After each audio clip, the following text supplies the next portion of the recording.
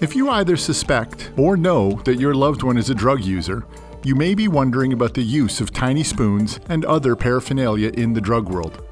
Did you find a tiny spoon in their secret stash? Tiny spoons are used to snort drugs through the nasal cavity. Cocaine, meth, ecstasy, heroin, and even crushed up prescription drugs may all be consumed in this manner. Snorting drugs means that the user gets a quicker high and a quicker wear-off, which might lead them to immediately seek out more of the substance. This can be a dangerous cycle. Are you wondering why spoons are disappearing from the kitchen drawer, or why they might have black burnt marks on the bottom? Most likely, your loved one is using the spoon to mix heroin, meth, or other illicit substances to inject them using a needle. You may also find cotton, a belt, or a strip of rubber, which are all utilized by needle users.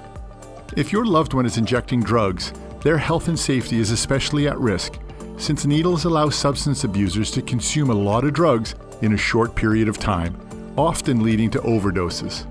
If you spotted any of these signs, we suggest you approach your loved one from a place of care and understanding and offer them your help. Call More Than Rehab to learn about addiction treatment options to support your loved one during their recovery.